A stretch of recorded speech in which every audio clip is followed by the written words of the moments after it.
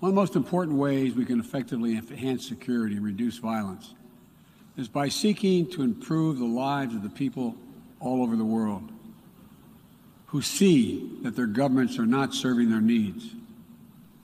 Corruption fuels inequality, siphons off a nation's resources, spreads across borders, and generates human suffering.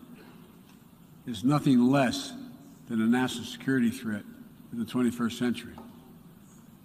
Around the world, we're increasingly seeing citizens demonstrate their discontent, seeing the wealthy and well-connected grow richer and richer, taking payoffs and bribes, operating above the law, while the vast majority of the people struggle to find a job or put food on the table, or to get their businesses off the ground, or simply send their children to school. People have taken to the streets in every region to demand that their governments address people's basic needs, give everyone a fair shot to succeed, and protect their God-given rights.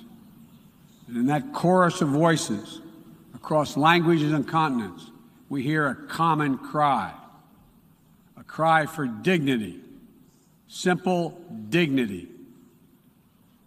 As leaders, it's our duty to answer that call, not to silence it.